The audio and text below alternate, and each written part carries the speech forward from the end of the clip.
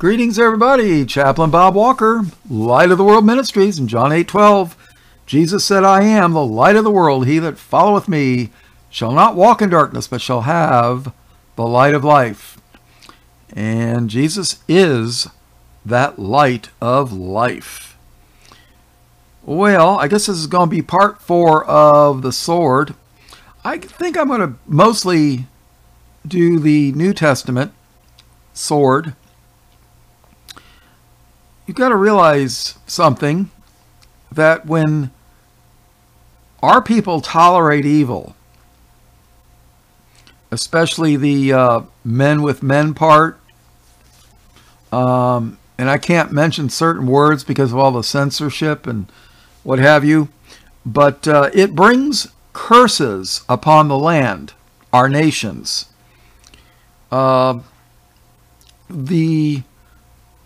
When they talked about freedom of religion, for example, in the Constitution of the United States, and that's where I live, so, you know, they were not talking about allowing the Antichrist freedom of religion, Satanists having freedom of religion. No. They were talking about Baptists, Lutherans, Presbyterians having freedom of worship. Quakers, whatever, you know. I don't even think Mormons and Jehovah's Witnesses should be allowed freedom of religion. I mean, seriously, they're not Christians. They really aren't.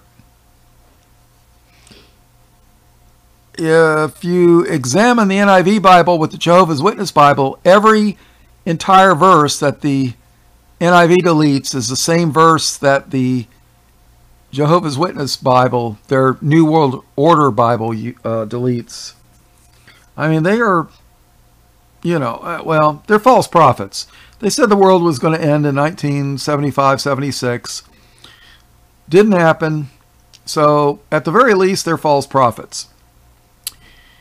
King Josiah got rid of a certain group of people that, you know, of the LB, and then you got the GT, whatever persuasion.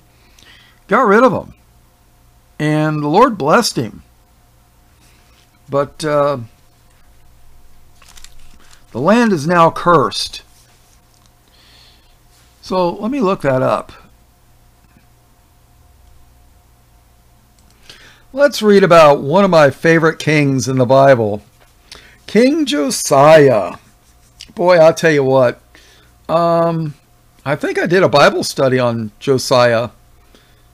Let me see. Did I? You know, I'm getting old, guys. You know, guys and gals. I'm closer to 70 than I am 60. So what does that tell you? Maybe I got Alzheimer's setting in. I don't know. Yeah, I did a study in Josiah. I thought so. All right, but let's go read about King Josiah. We're going to read 2 Kings chapter 23. Now, you got to realize something. Any unsaved person can be possessed of a devil. Any one of them. I've heard people say, oh, well, Christians could be possessed of devils. I don't believe that, but I don't know. If other people want to believe it, that's all right. Just don't try to teach that on my channel. Go teach it on yours. I see no evidence of that. But, yeah. So, okay, 2 Kings chapter 23, King Josiah, verse 1. And the king sent, and they gathered unto him all the elders of Judah and of Jerusalem. And the king went up into the house of the Lord, and all the men of Judah and all the inhabitants of Jerusalem with him, and the priests and the prophets, and all the people, both small and great, and he read in their ears all the words of the book of the covenant, which is found in the house of the Lord. See, somebody had the foresight to take the words of the covenant, which is probably the book of Exodus, what they call the Torah, I guess, Genesis, Exodus, Leviticus, Numbers, and Deuteronomy, and they hit them in the, I guess, in one of the walls or something, because evidently when they were doing some repairs or remodeling or whatever in the temple, they found these scrolls. So, and the king, verse 3, and the king stood by a pillar and made a covenant before the Lord. Here it is, the king of Judah made a promise to the Lord to walk after the Lord and to keep his commandments and his testimonies and his statutes with all their heart and all their soul, and to perform the words of this covenant that were written in this book. And all the people stood to the covenant. Now remember something. There had been a great falling away and wickedness up until this time. Verse 4. And the king commanded Hilkiah the high priest, and the priests of the second order, and the keepers of the door, to bring forth out of the temple of the Lord all the vessels that were made for Baal and for the grove. The witches love to worship in the groves. You know, they're little sacred oaks. They consider oak trees sacred. And they make magic wands out of holly wood. Think it's a coincidence that movies are made there? Don't you kid yourself. All the vessels that were made for Baal and for the grove and for all the host of heaven. What is the host of heaven? The angels, the fallen ones. And he burned them, the vessels, and he burned them without Jerusalem in the fields of Kidron, and carried the ashes of them unto Bethel. And he put down the idolatrous priests. What do you mean he put them down? Have you ever had a dog and had to put it down? You know? What do you think they're talking about here? The idolatrous priests, whom the kings of Judah had ordained to burn incense in the high places, in the cities of Judah, and in the places round about Jerusalem, them also that burned incense unto Baal, to the sun god, and to the moon god, and to the planets. You know, I find it interesting. All the planets are named for Greco-Roman gods and goddesses. Mercury, he was the, I think he was the messenger. He was the fast one. Venus, god of love. Mars, the god of war. Jupiter, and Saturn, I forget, but more, you know, I think Jupiter was the, I'm not sure, I think he was the king of the gods, sort of like Zeus and whatever. Yeah, you get the idea. And then Neptune was god of the sea, and then what was it? Pluto. I think Pluto, I'm not sure. Maybe god of the underworld, I don't know. You know. Who named the planets this? Certainly not Christians. No.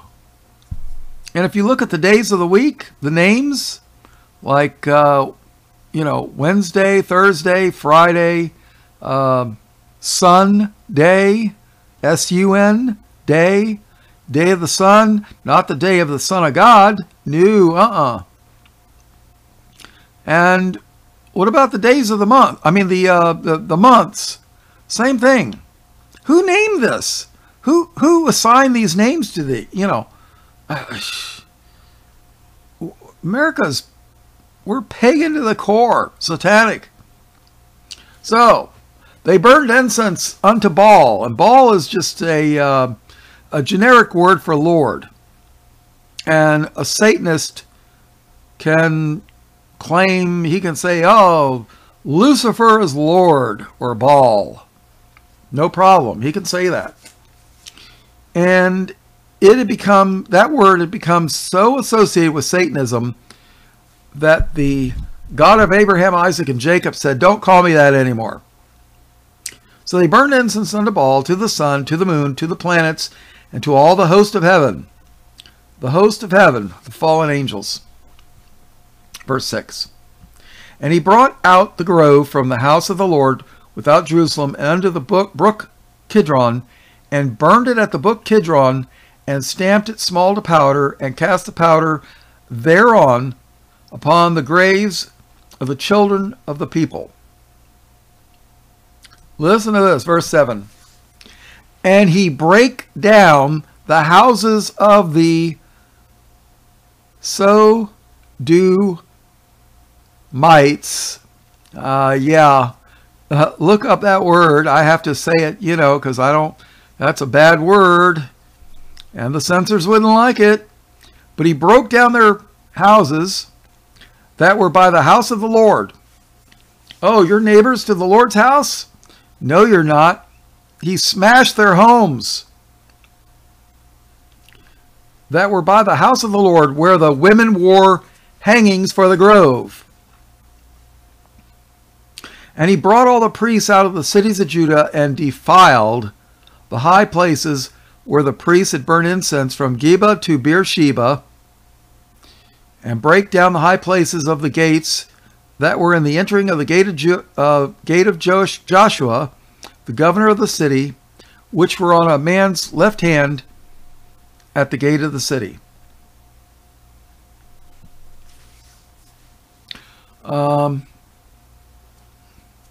Nevertheless, the priests of the high places came not up to the altar of the Lord Jerusalem, but they did eat of the unleavened bread among their brethren. And he defiled Topheth, which is in the valley of the children of Hinnom, that no man might make his son or his daughter to pass through the fire to Molech. Molech was the god that demanded child sacrifice by fire. Burn your children alive. I wonder what they do with the remains of the children that are in the clinics that they call abortion clinics. Do they burn that stuff? I don't know. Doesn't sound too different to me, does it?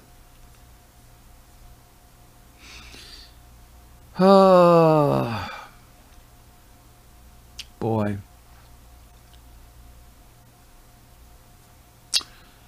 Verse 11. And he took away the horses that the kings of Judah had given to the sun at the entering in of the house of the Lord by the chamber of Nathan-Melech, the chamberlain, which was in the suburbs, and burned the chariots of the sun with fire. Chariots of the sun. And the altars that were on top of the upper chamber of Ahaz, which the kings of Judah had made, and the altars which Manasseh had made in the two courts of the house of the Lord, did the king beat down and break them from thence, and cast the dust of them into the brook Kidron. And the high places that were before Jerusalem, which were on the right hand of the mount of corruption, which Solomon the king of Israel had builded for Ashtoreth, the abomination of the Zidonians. If you don't know who Ashtaroth is, she's a goddess. Some liken her to Easter. What? Chaplain Bob, Easter? You mean bunny rabbits and Easter eggs? Yeah, that Easter.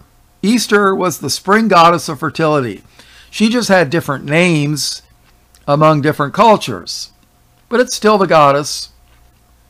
Queen of Heaven. You know. Today the Catholics call the Queen of Heaven Mary. So, yeah. You get the idea? I do.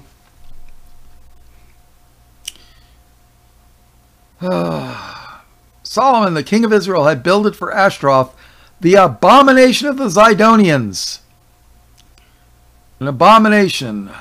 That's a sin that God really, really, really, really hates. Yeah. And for Chemosh, that's another satanic god, the abomination of the Moabites, and for Milcom, another satanic god, the abomination of the children of Ammon did the king defile. And he brake in pieces the images. Boy, I wish somebody would do that in a Catholic church. And cut down the groves and fill their places with the bones of men. Moreover, the altar that was at Bethel, and the high place which Jeroboam, the son of Nebat, who made Israel to sin, had made, both that altar and the high place he brake down and burned the high place, and stamped it small to powder, and burned the grove. Doesn't sound like Josiah the king's playing around here, does it? Boy, we need this kind of a revival, but it's not going to happen in our lifetime. 16. And as Josiah turned himself, he spied the sepulchres that were there in the mount, and set and took the bones out of the sepulchres, and burned them upon the altar, and polluted it, according to the word of the Lord, which the man of God proclaimed, who proclaimed these words. And he said, What title is that I see? And the men of the city told him, It is the sepulchre of the man of God, which came from Judah, and proclaimed these things that thou hast done against the altar of Bethel.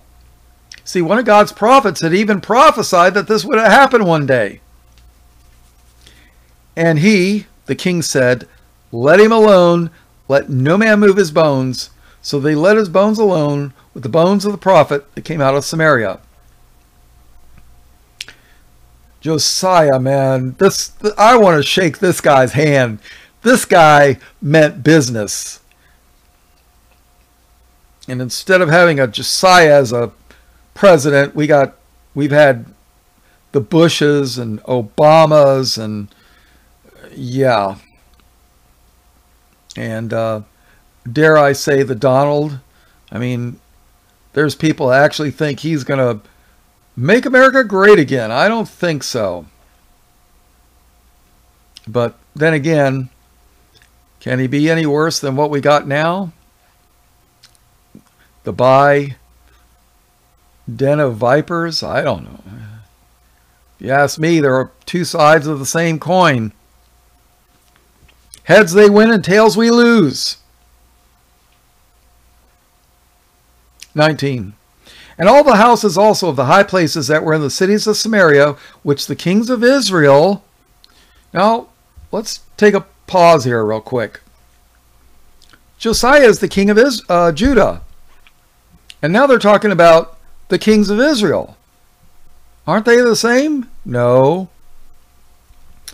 In Solomon's grandson, Israel and Judah divided. Just like the American Civil War. You had the North and the South. They had wars against each other. Different capitals, different kings. You'll never hear this taught in a Baptist church. Never, never, never, never, never. After all, the you-know-whos are all of Israel. They're God's chosen people. I don't think, well, they are chosen, but not for the kingdom. They're chosen for the place where they're never going to see... They're never going to have to worry about seeing cold weather ever again. They're not going to need a winter coat for the rest of their eternity, if you catch my drift. Unless, of course, they come to Christ. But I sincerely doubt that. But then again, hey, there were people who thought I would... let's just say there's not many people who thought I'd ever be a believer and a teacher. So,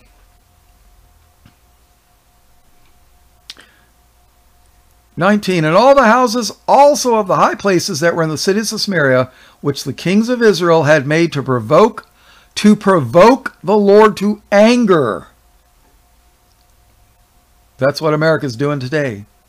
"Josiah took away and did to them according to all the acts that he had done in Bethel."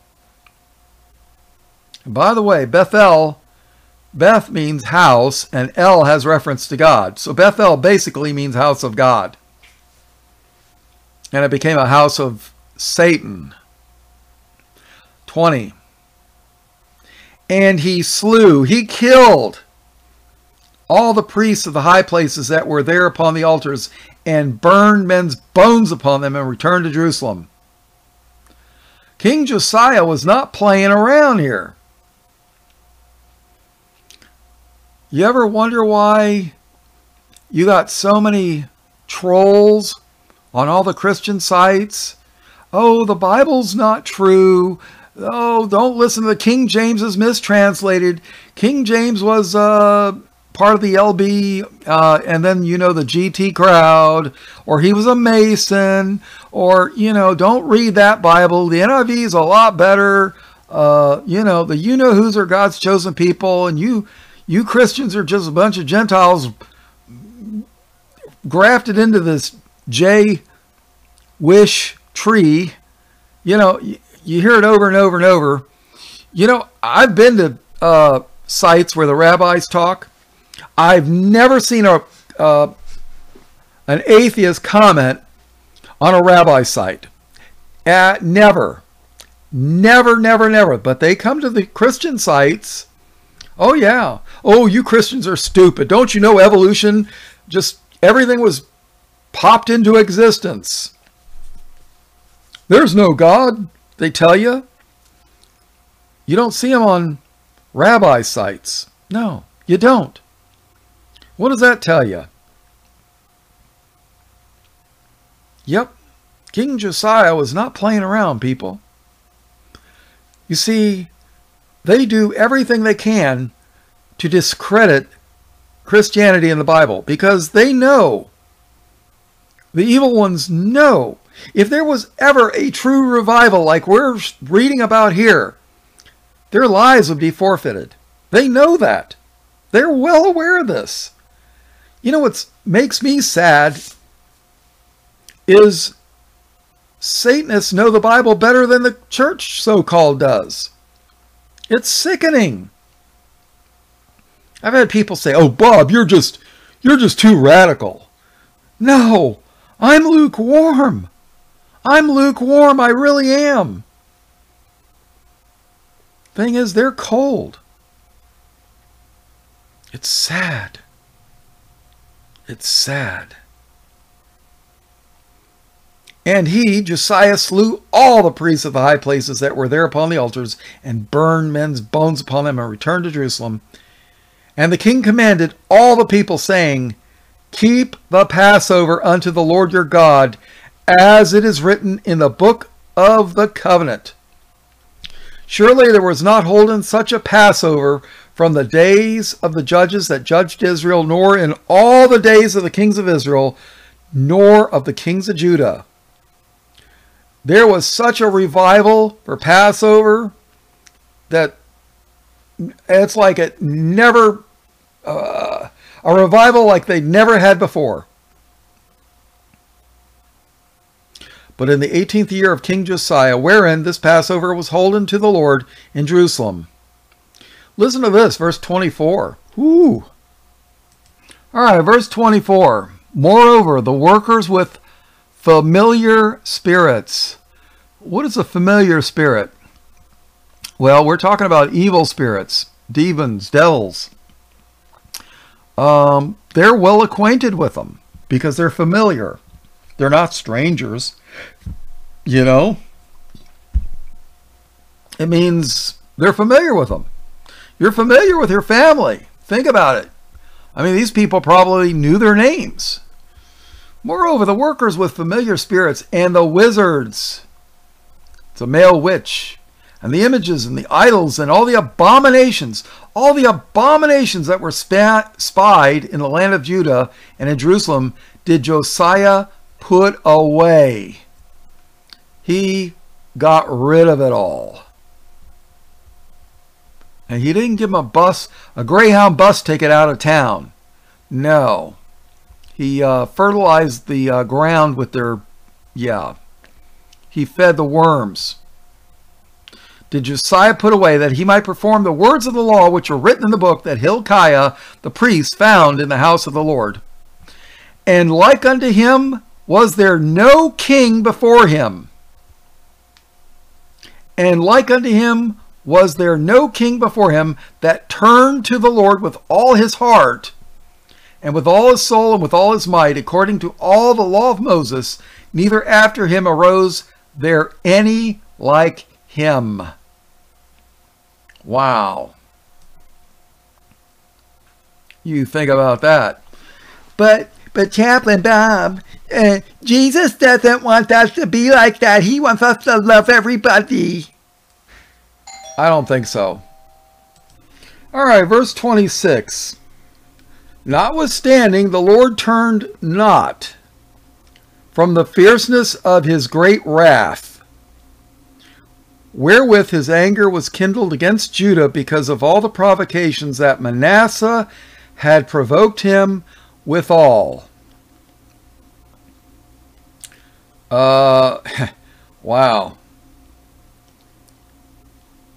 So the Lord was angry because Manasseh was a previous king of Judah that had done a lot of evil, and all the kings before him. I mean, there was, I'm kind of guessing, but for every one decent king, there was probably 10 bad ones. Yeah. And the Lord said, I will remove Judah also out of my sight, as I have removed Israel. You see, people, the Assyrians came and removed Israel, the northern kingdom. Their capital was Samaria. But Judah wasn't touched. I'm sorry, Jerusalem wasn't touched.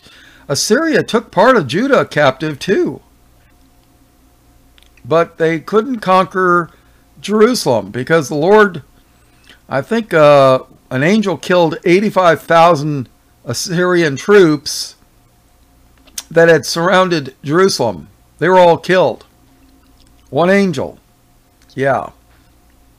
But that's another story altogether. And the Lord said, I will remove Judah also out of my sight, as I have removed Israel, and will cast off this city which I have chosen, and the house of which I said, my name shall be there. Now the rest of the acts of Josiah and all that he did, are they not written in the book of the Chronicles of the Kings of Judah? I would love to have read that book, but evidently it's lost. So,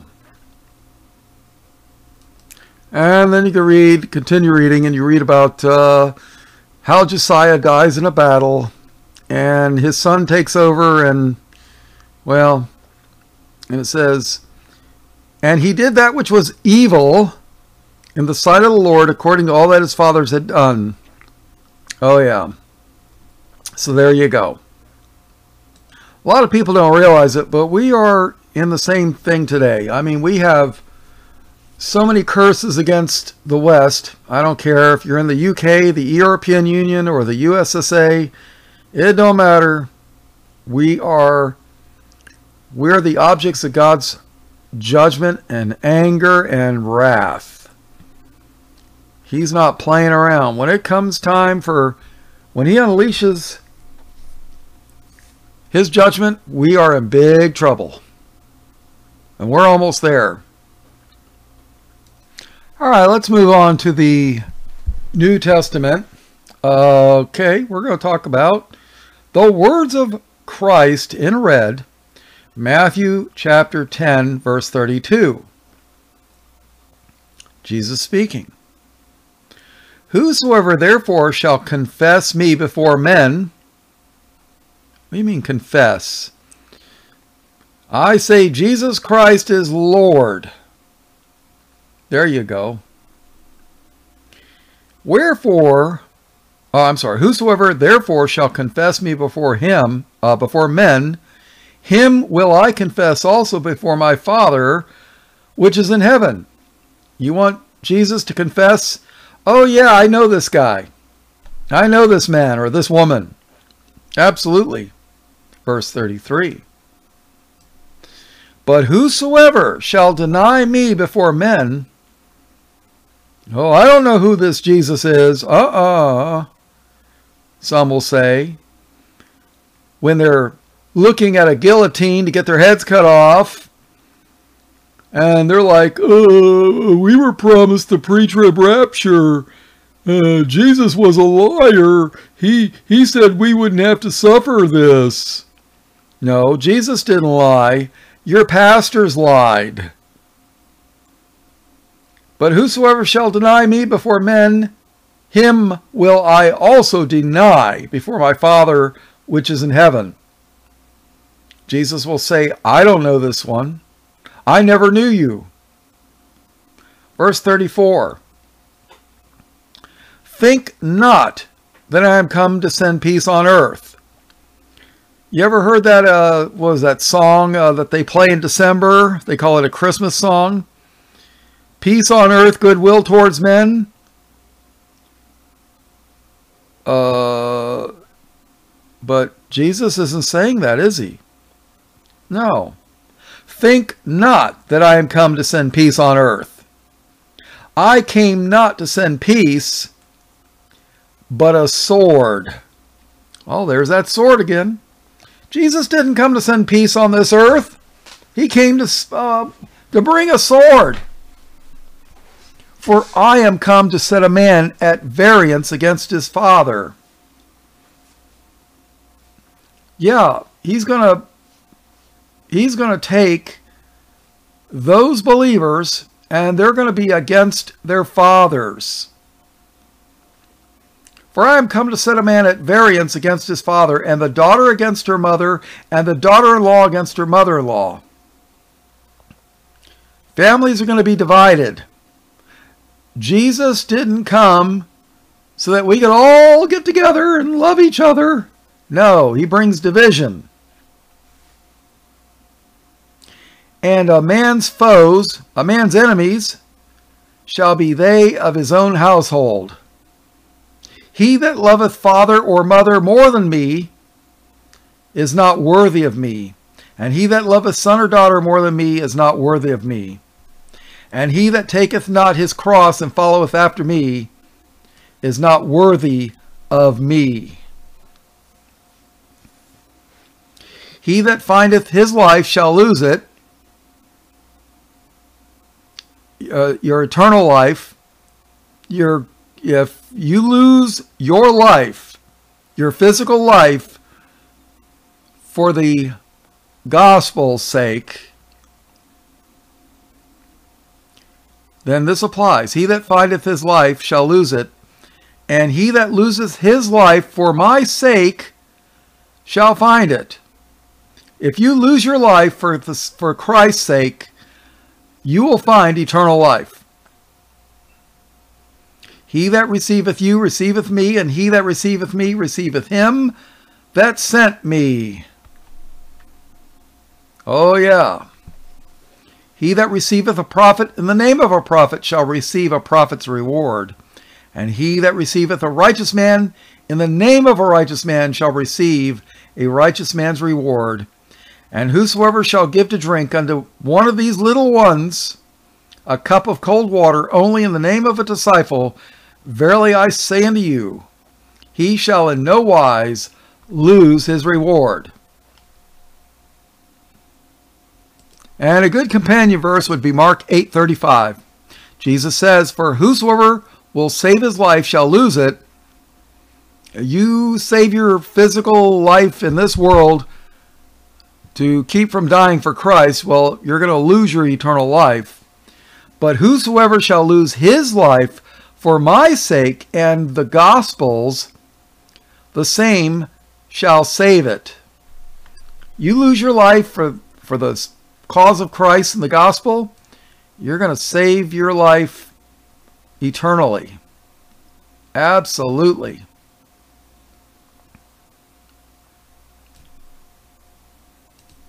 Now, in Luke chapter 22, verse 36, Jesus is in the garden. He's getting ready to be betrayed by Judas, and he's there with the 11. And this is what he says. Then said he unto them, but now He that hath a purse, let him take it, and likewise his script. What is script? It's a type of money. And he that hath no sword, let him sell his garment and buy one. It's funny, Jesus said having a sword was more important than having a garment. Wow. You know, in the times of the Romans, they didn't have gun control or sword control.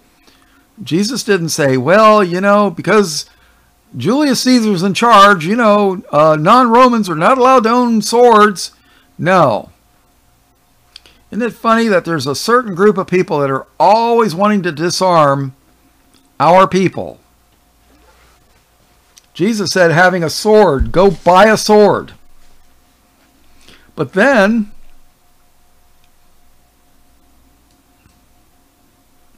all right, so let's get reading here in John chapter 18, verse 1.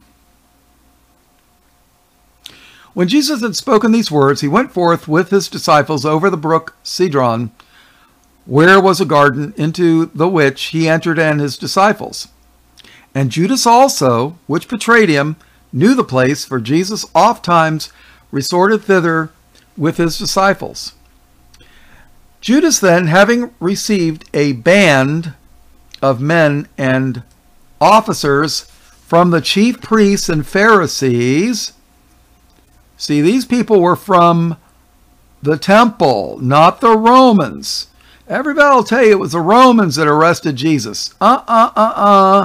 Liars. Well, they're liars, whether knowingly or unknowingly. But having received a band of men and officers from the chief priests, these aren't Catholic priests, these are not Roman priests, and Pharisees, and all Pharisees are Jays, but not all Jays are Pharisees. Some of them were Sadducees. And supposedly there was a group called the Essenes, which I don't believe they're mentioned in the Bible. I can't find it, but I don't know. They cometh thither with lanterns and torches and weapons.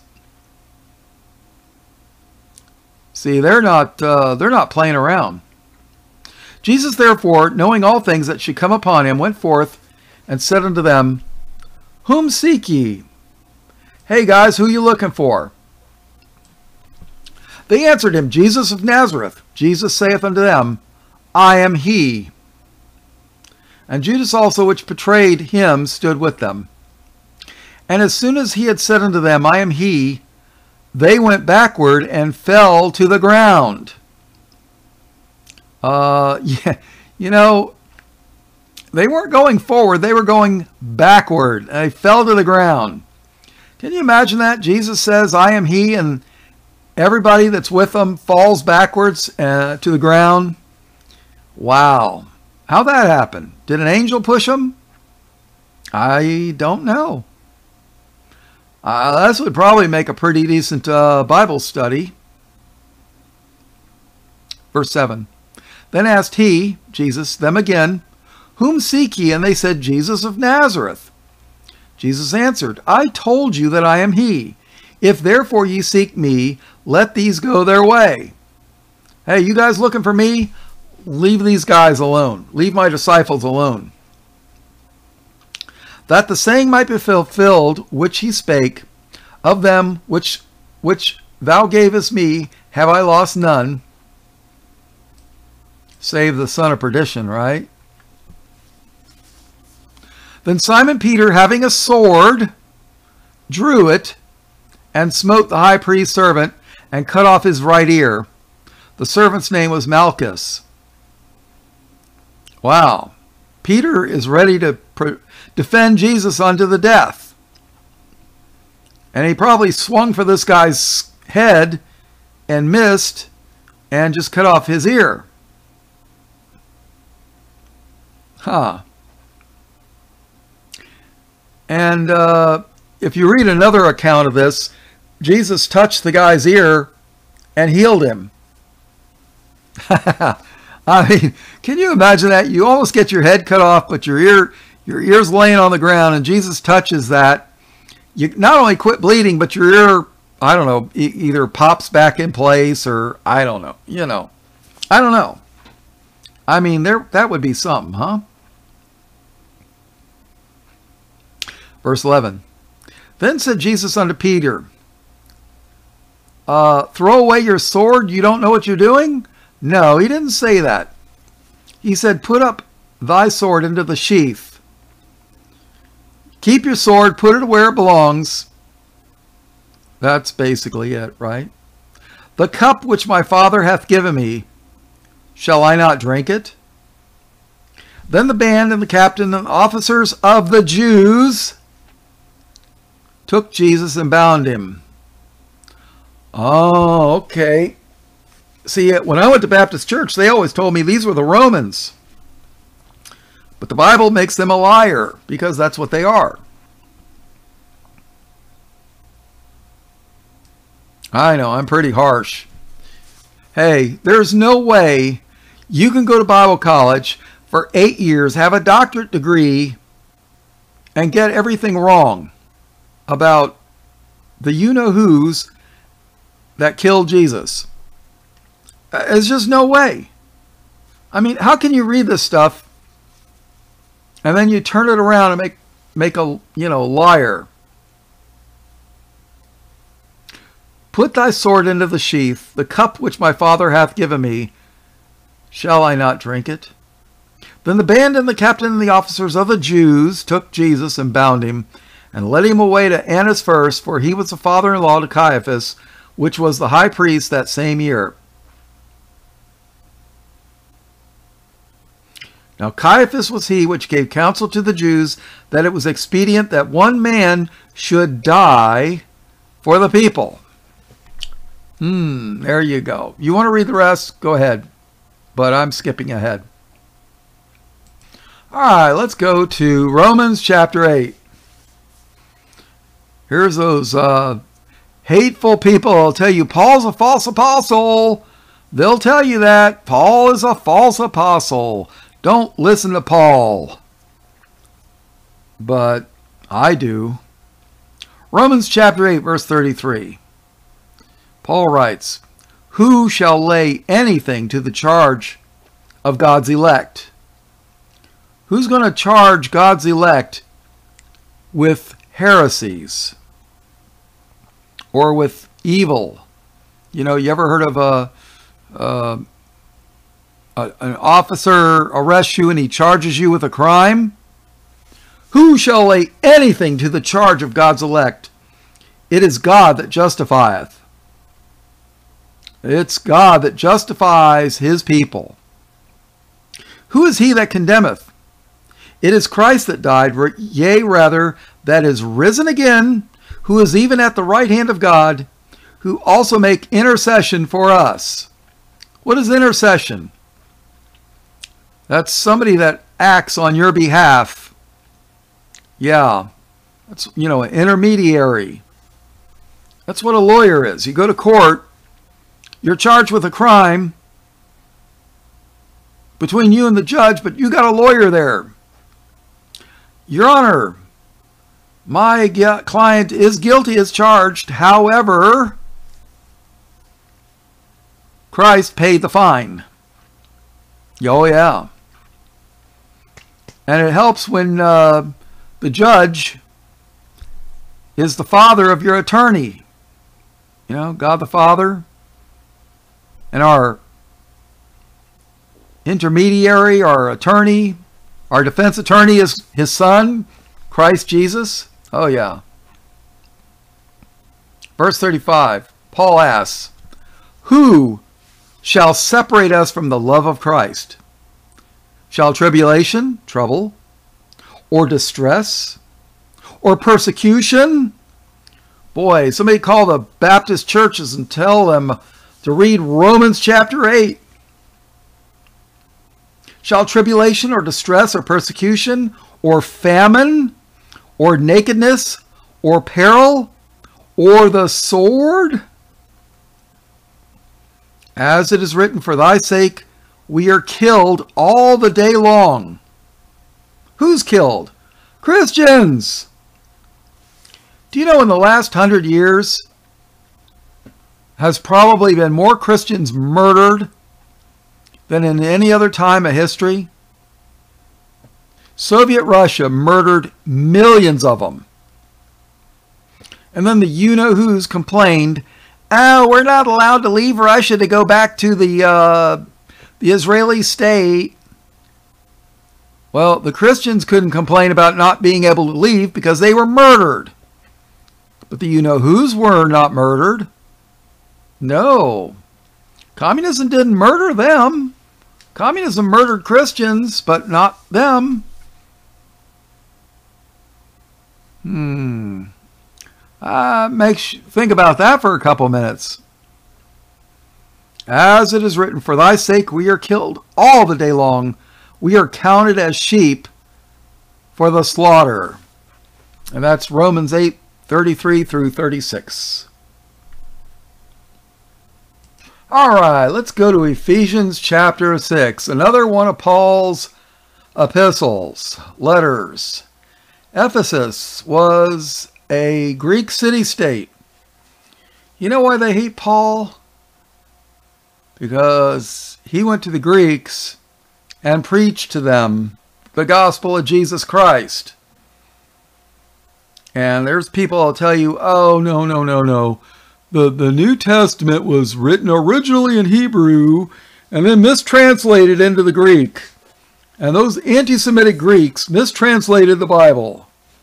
I don't think so. Oh, matter of fact, I know so. All right, Ephesians chapter 6, verse 10. Finally, my brethren, be strong in the Lord and in the power of his might. Put on the whole armor of God, that ye may be able to stand against the wiles of the devil. Look at the word devil. It's the word evil with a D in front of it. For we wrestle not against flesh and blood. Well, we do wrestle against some flesh and blood, but it's a spiritual battle. For we wrestle not against flesh and blood, but against principalities, against powers, against the rulers of the darkness of this world, against spiritual wickedness in high places. Oh yeah. Look at the capitals of all the provinces, states, nations. Oh yeah. Spiritual wickedness in high places. Wherefore take unto you the whole armor of God, that ye may be able to withstand in the evil day, and having done all, to stand. Stand therefore, having your loins girt about with truth, and having on the breastplate of righteousness. What is the breastplate? What is that, a chest plate? What does that cover? Your heart and your lungs, people. Your heart. You got to guard your heart with righteousness. And your feet shod with the preparation of the gospel of peace. Your feet should be running to peace and not swift to shed innocent blood. Above all, taking the shield of faith, wherewith ye shall be able to quench all the fiery darts of the wicked, and take the helmet of salvation. A helmet of salvation. What does a helmet cover? Your head, your brain, your eyes and your ears, the hearing of the gospel, the helmet of salvation, and the sword of the Spirit. Ooh, the sword. Our weapon is supposed to be a sword of a spirit? Wow. And take the helmet of salvation and the sword of the Spirit, which is the Word of God. Every time I hear people say, well, all the Bibles are mistranslated. I know I'm listening to a devil. Always. Praying always with all prayer and supplication in the Spirit, and watching thereunto with all perseverance and supplication of all saints. You know, the Bible says that those that are in Christ are the saints of God. The Pope doesn't decide who the saints are. They might think they do, but they don't. All right, let's read the book of Hebrews, chapter 4. If you start in the if you start reading the Bible from the beginning in Genesis, when you get to Leviticus, it would probably be a good idea to, after you get done with Leviticus, to read Hebrews. So, the book of Hebrews, we're not even 100% sure who penned the book of Hebrews, but my guess would probably be Paul. So, Hebrews 4 and verse 12. For the word of God is quick and powerful and sharper than any two-edged sword. Quick and powerful and sharper than any two-edged sword, piercing even to the dividing asunder of soul and spirit. You know, God divides the soul and the spirit. Oh, yeah.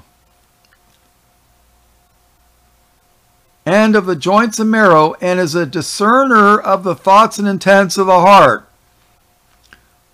The word of God is a sword that divides the wicked from the good, the wicked from the just, and divides the soul and the spirit. You ever heard people, well, there's a group that call themselves oneness.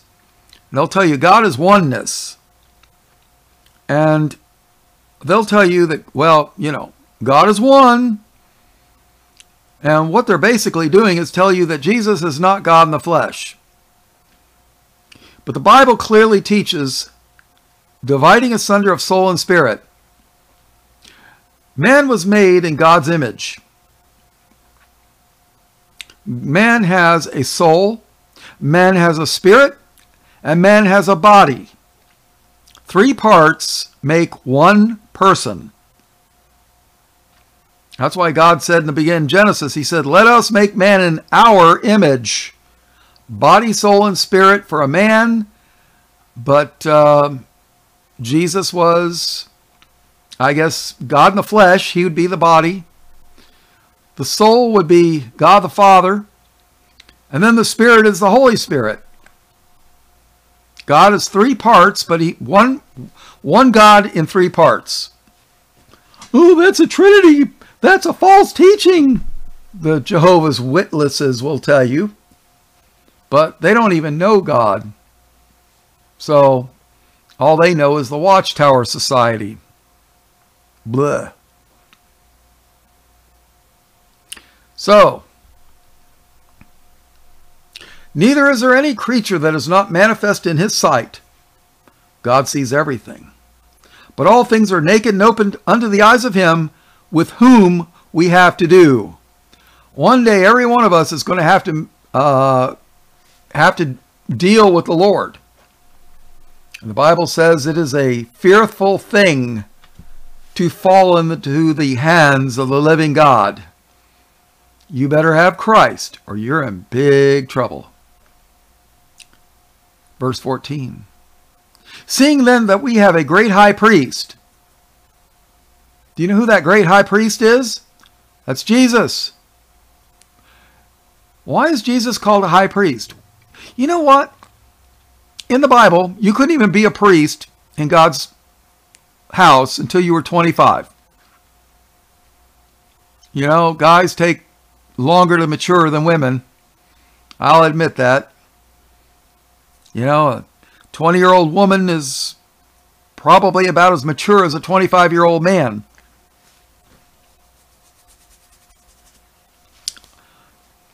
But to be a high priest, 30 years old was the magic number, which is why a lot of people say Jesus was 30 years old before he started his ministry. Why? Because he was going to be our high priest. His blood shed on the cross to reconcile us back to the Lord, his Father. Seeing that we have a great high priest that has passed into the heavens, Jesus, the Son of God, let us hold fast our profession. For we have not an high priest which cannot be touched with the feeling of our infirmities, but was in all points tempted like as we are, yet without sin. You think Jesus wasn't tempted the same as all of us were in the flesh? Absolutely was, but he didn't sin. Unless you listen to the rabbis, but they're liars. Let us therefore come boldly come to the throne of grace. Did you know that Christ's throne is the throne of grace? We're supposed to go there boldly because, after all, he's our defense attorney, that we may obtain mercy and find grace to help us, find grace to help in the time of need. And boy, that's coming, people. Time of need. Now, we could read Hebrews chapter 11. I call this the faith chapter. I did a Bible study on it about how people were killed for their faith in Christ. Oh, yeah. But you won't hear this taught in Baptist churches because, hey, Bob, why are you always picking on the Baptists? Oh, well, that's easy. I attended their churches more than any other. I know what they teach because guess what? I went to a Baptist Bible college. I know exactly what they teach. So, I guess I'm allowed, huh? You know, what we say and do are going to decide whether we are justified in Christ and given eternal life in the kingdom or condemned to the other place. Jesus said, by thy words thou shalt be justified, and by thy words thou shalt be condemned. Oh yeah. All right, let's look at Revelation chapter 1, verse 1. The revelation of Jesus Christ, which God gave unto him, to show unto his servants things which must shortly come to pass. And he sent and signified it by his angel unto his servant John. Now this was written approximately 2,000 years ago, and some people would argue that 2,000 years is not shortly coming to pass. But if you read in the book of 2 Peter, I think it's 2 Peter, 1st or 2 Peter, I forget which, says that a day with the Lord is as 1,000 years, and 1,000 years as a day. So, from the Lord's perspective, a day or two would be shortly coming to pass. So, and according to legends, well, let me tell you something. 10 of the Lord's 12 apostles died for their faith. Judas hung himself. That's 11. And John was the only apostle that wasn't murdered for his faith. And according to legend, they tried to kill him, but he wouldn't die. I don't know how that works. If it's true, I don't know. But this is why they, according to some, why they banished him to the Isle of Patmos. Him and he had a scribe, which is like kind of like your secretary, I guess you could say. So to show unto his servants things which must shortly come to pass, and he sent and signified it by his angel unto his servant John, who bear record of the word of God and of the testimony of Jesus Christ of all things that he saw. Oh, and by the way, this is not John the Baptist. John the Baptist was killed. This is John the Apostle. Different. Verse 3. Blessed is he that readeth, and they that hear the words of this prophecy, and keep those things which are written therein, for the time is at hand. John, to the 7 churches which are in Asia, grace be unto you, and peace from him which is, and which was, and which is to come, and from the 7 spirits which are before his throne, and from Jesus Christ, who is the faithful witness, and the first begotten of the dead. Remember, Jesus was begotten from the dead. He died and rose again. That's the gospel, people. Jesus being born of a virgin, living a sinless life, being crucified and killed, and being raised from the dead. And that's the gospel, people. And the first begotten of the dead, and the prince of the kings of the earth, unto him that loved us. Did you know that? Unto him that loved us, Christ, and washed us from our sins in his own blood. You know what? When you read an NIV or a Jehovah's Witness Bible, they take the word blood out a lot of places. And have washed us from our sins in his own blood, and hath made us kings and priests unto God and his Father. To him be glory and dominion forever and ever. Amen. Behold, he cometh with clouds. Christ is going to come in the clouds, just like when he went up into heaven. Maybe we should take a look at that. All right, let's read the book of Acts, chapter 1, verse 1.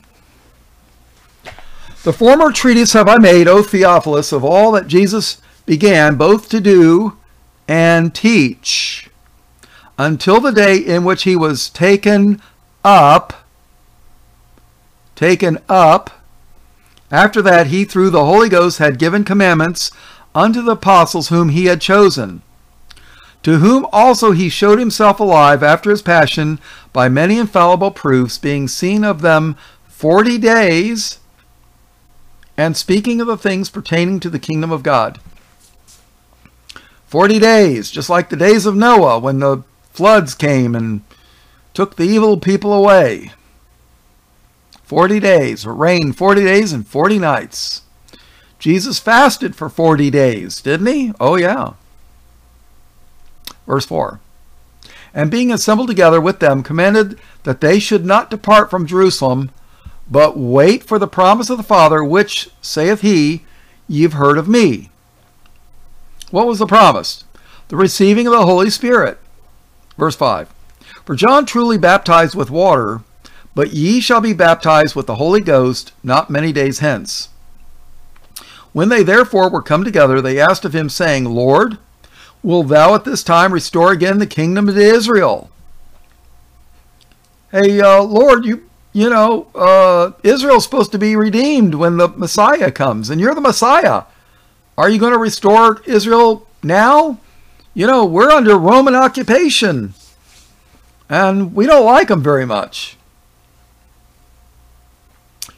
And he, Jesus, said unto them, It is not for you to know the time or the seasons which the Father hath put in his own power, but ye shall receive power after that the Holy Ghost is come upon you, and ye shall be witnesses unto me both in Jerusalem and in all Judea and in Samaria. Samaria was the capital of the northern kingdom of Israel, people. Not the same as Jerusalem, which is the capital of Judah, the southern kingdom. And ye shall be witnesses unto me both in Jerusalem and in Judea and in Samaria and unto the uttermost part of the earth. Why to the uttermost part of the earth? Because Israel was scattered everywhere.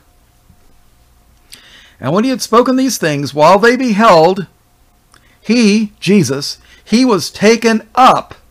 He was taken up, and a cloud received him out of their sight. So he was taken up in a cloud. Boom. Interesting. If you're weird like me, I find it interesting. Verse 10. And while they looked steadfastly toward heaven, okay, I mean, they're staring up into heaven. Hey, Jesus is leaving us. And while they looked steadfastly toward heaven as he went up, behold, two men stood by them in white apparel.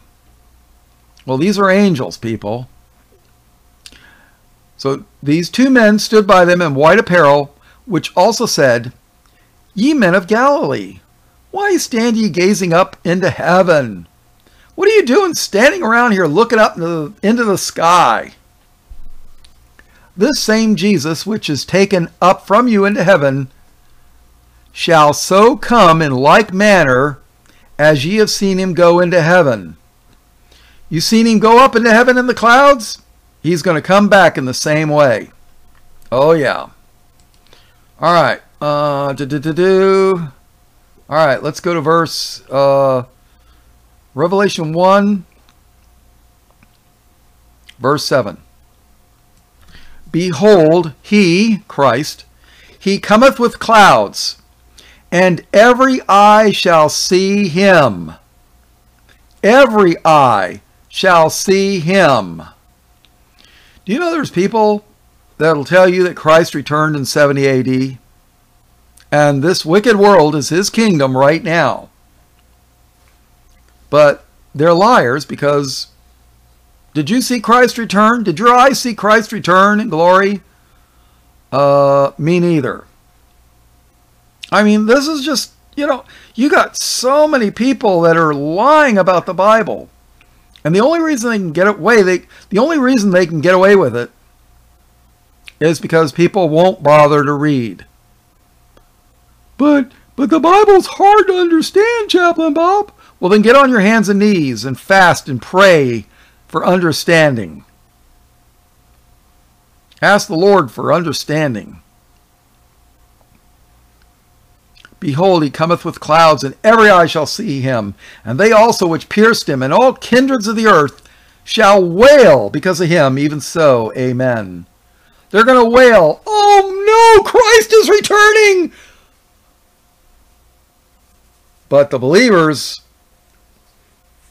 you know what? Let me tell you something. By the time Christ does return, his people are going to be begging for him to return. Begging. They're not begging now.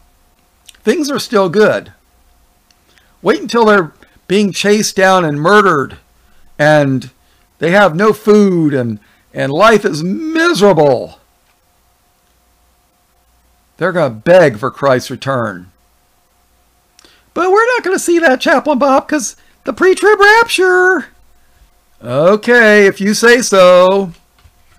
You know what? Everybody who teaches that is a false prophet. And God hates false prophets. He is going to be especially harsh on false prophets. Now, whether they are teaching it knowingly or unknowingly, I don't know.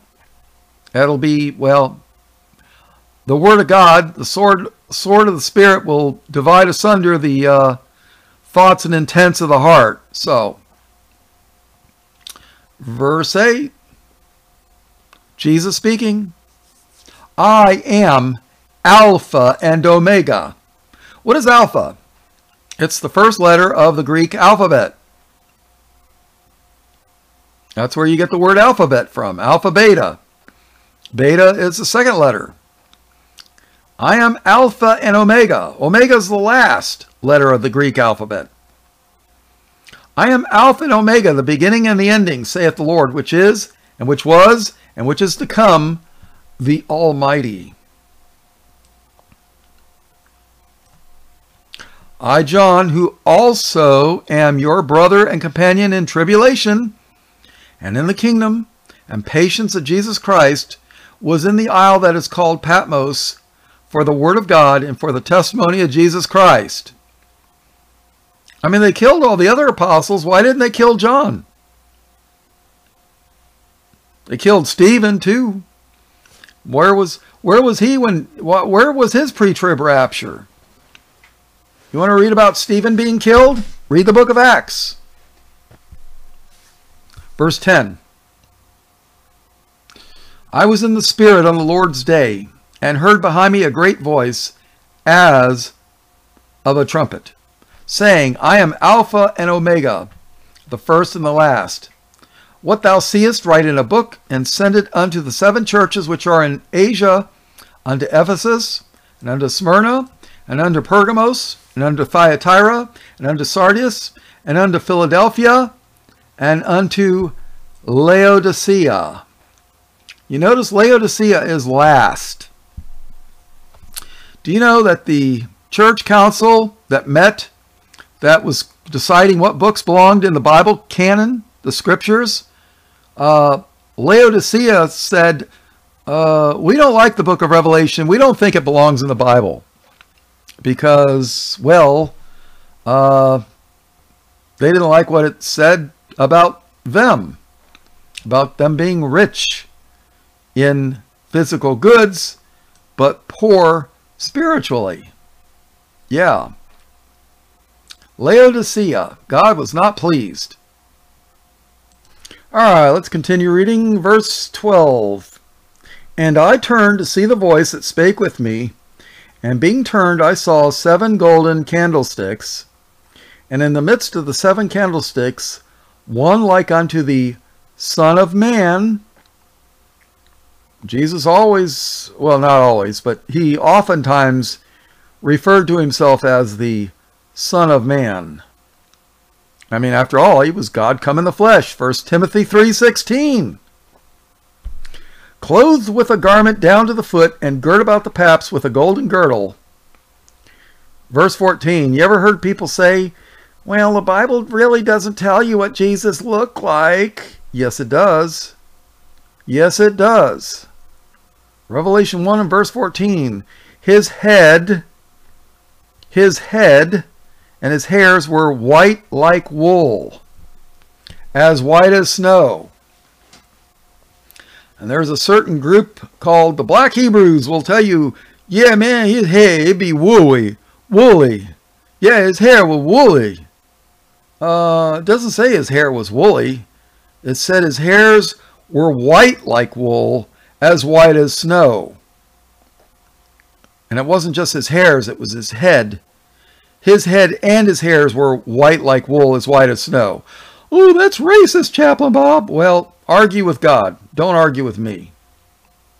And his eyes were as a flame of fire. You ever looked at a stove, a gas stove? What color is that flame? Blue. Yeah. And his feet like unto fine brass, as if they burned in a furnace. What color is brass? It's kind of a golden brown color, right? And somebody that worked in metallurgy told me that if you burn brass in a furnace, it burns white hot with a golden tint to it. And his voice is the voice of many waters. And he had in his right hand 7 stars, and out of his mouth went a sharp 2-edged sword. Out of the mouth of Christ went a sharp 2-edged sword. Now, obviously, we're talking a figure of speech here. Because, you know, he doesn't have a sword for a tongue. Okay? Remember, the Bible says that the Word of God is sharper than a 2-edged sword? Yeah. And out of his mouth went a sharp 2-edged sword.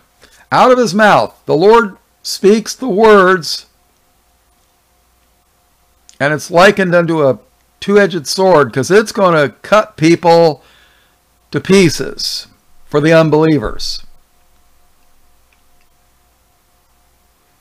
And out of his mouth went a sharp 2-edged sword, and his countenance was as the sun shineth in his strength.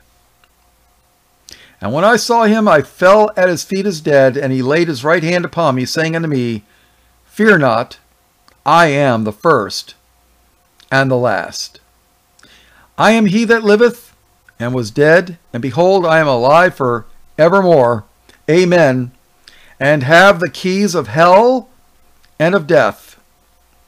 Write the things which thou hast seen, and the things which are, and the things which shall be hereafter. The mystery of the 7 stars which thou sawest in my right hand, and the 7 golden candlesticks. The 7 stars are the angels of the 7 churches. Did you know? It seems that churches have angels. And the 7 candlesticks which thou sawest are the 7 churches. See, the churches are supposed to give the light of Christ, but they don't do that now. Now they're dens of darkness, if you ask me. All right, let's go to Revelation chapter 2, verse 9. Jesus speaking, I know thy works, and tribulation, and poverty, but thou art rich. Yeah, they're poor in the physical realm, but they're rich in the spiritual realm. And I know the blasphemy of them which say they are you-know-whos, and are not, but are the synagogue of Satan. Fear none of those things which thou shalt suffer. Boy, that's something. Fear none of those things which thou shalt suffer. Behold, the devil shall cast some of you into prison, that ye may be tried, and ye shall have tribulation 10 days. Be thou faithful unto death. It doesn't say, be thou faithful unto the pre-trib rapture. No, Be thou faithful unto death, and I will give thee a crown of life. Believe me, you want the crown of life. He that hath an ear, let him hear what the Spirit saith unto the churches. He that overcometh shall not be hurt of the second death. What is the second death? Well, the first death is your body dying. The second death is soul and spirit being destroyed in hell. Verse 12. And to the angel of the church in Pergamos write, These things saith he, which hath the sharp sword with 2 edges, which is the word of God, people. I know thy works, and where thou dwellest, even where Satan's seat is. Wow. Satan's throne is there. And thou holdest fast my name, and hast not denied my faith, even in those days wherein Antipas was my faithful martyr, who was slain among you, where Satan dwelleth. Wow. But I have a few things against thee, because thou hast there them that hold the doctrine of Balaam, which taught Balak to cast a stumbling block before the children of Israel, to eat things sacrificed unto idols, and to commit fornication. I don't think it's a good thing to sacrifice food that's been dedicated to devils, and to commit fornication. Balaam was a prophet of the Lord, actually. Balak was a king of, I forget who, maybe the Moabites or the Ammonites, I forget which or whatever. But Balaam said, oh, I can't curse the children of Israel, but I can tell you what you can do. Have them to eat food sacrificed unto the devil, idols, and take your hot-looking women and make sure they're not wearing much clothes and have them prance around. Get them boys interested, and let them mess around with your women, and God will be mad at them and then let you destroy them. Oh yeah. You think Satan's been watching us for about 6,000 years. You think he don't know? You think he doesn't know how to lead us into getting God angry at us, so that God will say, I'm sick of these people. You can have them, Satan. You can destroy them. I don't care. Oh yeah. You want to worship the devil? Let the devil save you. Verse 15. So hast thou also them that hold the doctrine of the Nicolaitans, which thing I hate. There's some debate about the doctrine of the Nicolaitans, so I can't comment on it with any certainty. Jesus says, repent. Now, some people will tell you that when the Lord says to repent, it means to stop your unbelief. But how can a church repent of their unbelief? You're talking about a believing church. So repent here has to mean turn away from the evil things. You know, your fornication, your things sacrificed to idols. Yeah. Repent, or else I will come unto thee quickly, and will fight against them with the sword of my mouth. Oh, yeah. The Lord's words are the sword that's going to destroy the wicked. Now, in Revelation chapter 6, you can read about the tribulation, and they talk about the horse and the rider was, well, let's read Revelation 6:4. And there went out another horse that was red, color of communism, that killed millions. I don't know if that's totally appropriate, but it figures that communists picked red for their color for a reason. Red's the color of blood, right? And there went out another horse that was red, and power was given to him that sat thereon to take peace from the earth, and that they should kill one another. And there was given unto him a great sword, war. Verse 8. And I looked, to behold, a pale horse, and his name that sat on him was Death, and hell followed with him. Death and hell followed with him. And power was given unto them over the fourth part of the earth to kill with the sword. A fourth part of the earth, you're talking about 2 billion people. To kill with the sword, and with hunger, and with death, and with the beasts of the earth.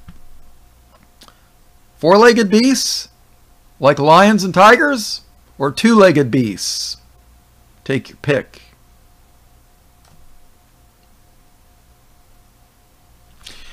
In Revelation 13, verse 10, we read, He that leadeth into captivity shall go into captivity.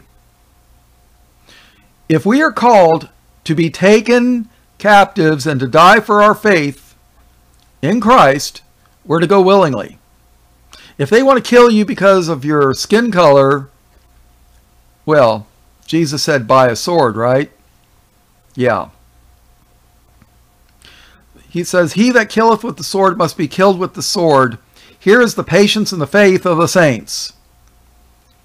See, when they were coming to take Jesus, Peter took out his sword and was going to kill the guy, cut off his head. But he missed and got his ear. And what did Jesus say? Put the sword back in your sheath. You know, it's not the right time, Peter. So, in Revelation 13, you can read about the false prophet and the beast. We read Revelation 13:14, and deceiveth them that dwell on the earth by the means of those miracles.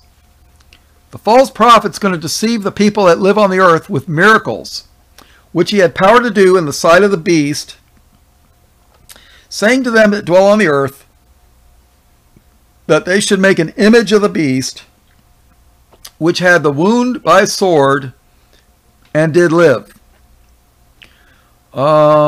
Is it going to be an actual sword? I don't know. Maybe that's just representative of war. But he's going to have a wound, and I believe it's the head. And everybody's going to think, oh, this one should be dead, but he's going to live. So, yeah. All right, let's go to Revelation chapter 19, and we're going to close this out.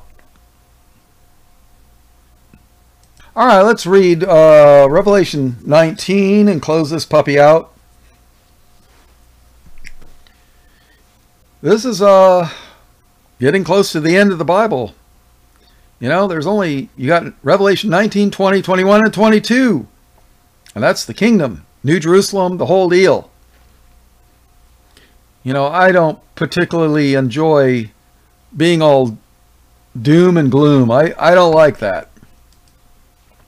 There is going to come a day, though, when wickedness and evil will be exterminated from the earth. And that will be a glorious day. But until then, here we are.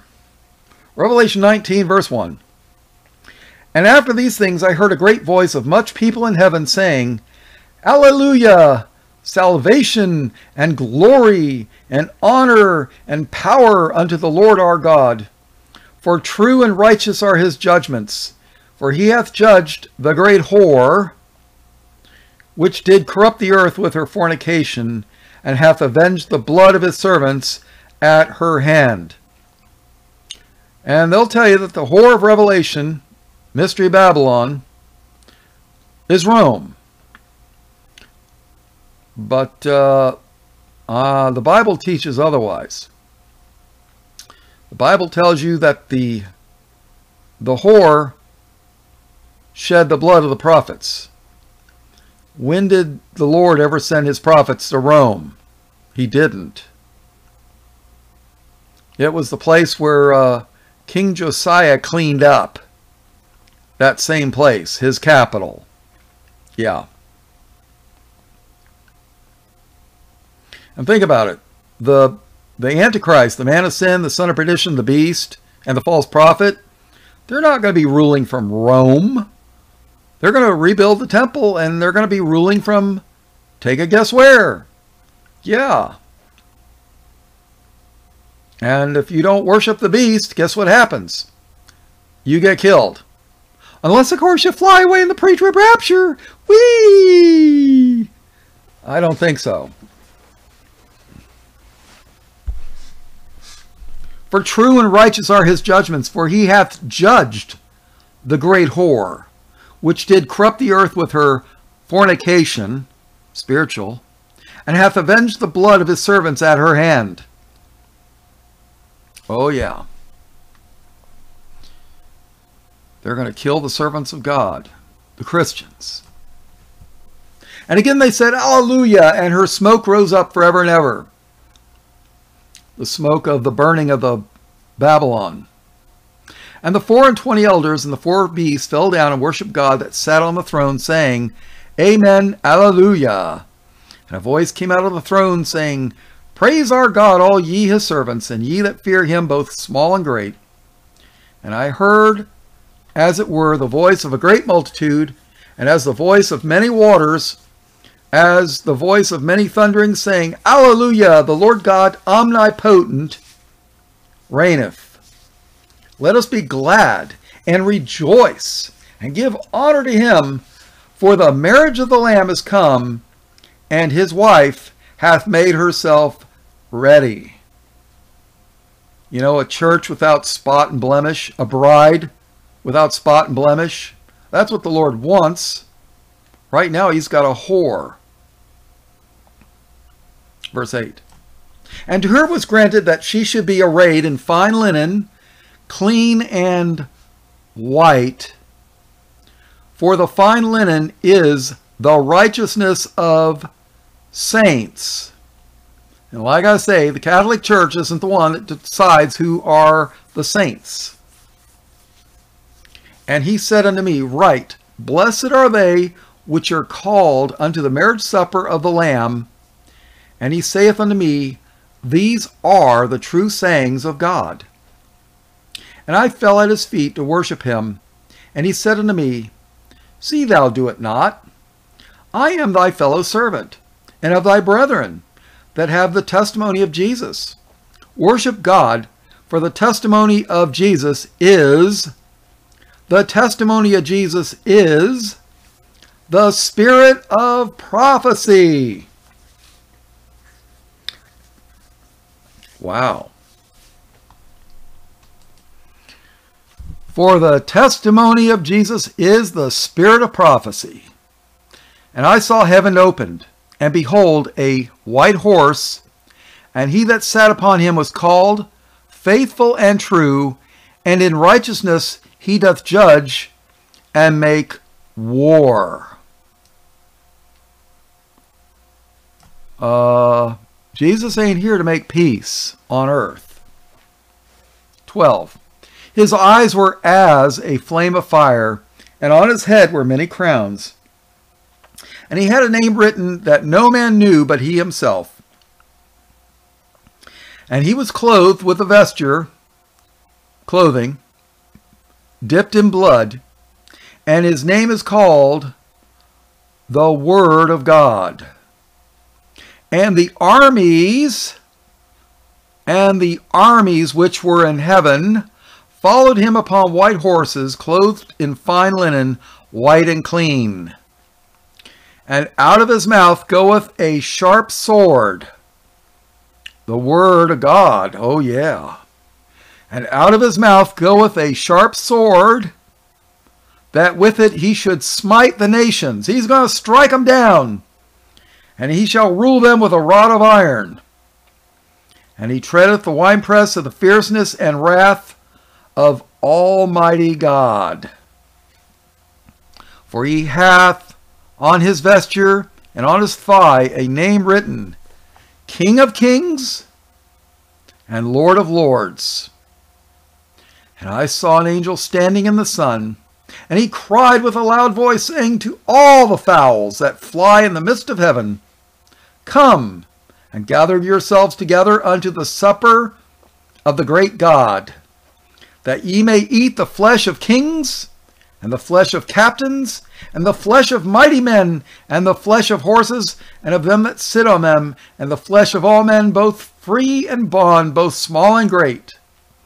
And I saw the beast, and the kings of the earth, and their armies gathered together to make war against him that sat on the horse, and against his army.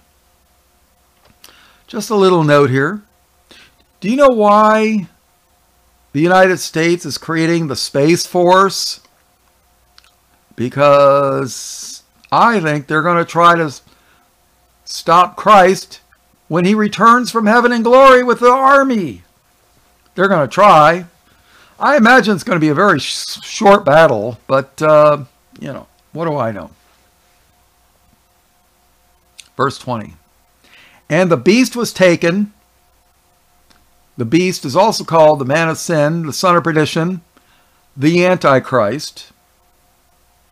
And the beast was taken, and with him the false prophet that wrought miracles before him. The false prophet's going to be able to do miracles, people, with which he deceived them that had received the mark of the beast, and them that worshipped his image. These both were cast alive into a lake of fire, burning with brimstone. And the remnant were slain with the sword of him that sat upon the horse, which sword proceeded out of his mouth. And all the fowls were filled with their flesh. So the words that come out of Christ is a sword that's going to proceed out of his mouth and destroy the enemy. Think about it. All right, well, we've been looking at the end of the Bible. Let's take a look at the beginning real quick and we'll close this out. Genesis 1:1. In the beginning, God created the heaven and the earth. And the earth was without form and void, and darkness was upon the face of the deep, and the Spirit of God moved upon the face of the waters. And God said, Let there be light, and there was light. And God said, see, the power of the word of the Lord, the sword of the Spirit. So, you know, verse 6, And God said, Let there be a firmament in the midst of the waters, and let it divide the waters from the waters. Verse 9, And God said, Let the waters under the heavens be gathered together into one place, and let the dry land appear, and it was so.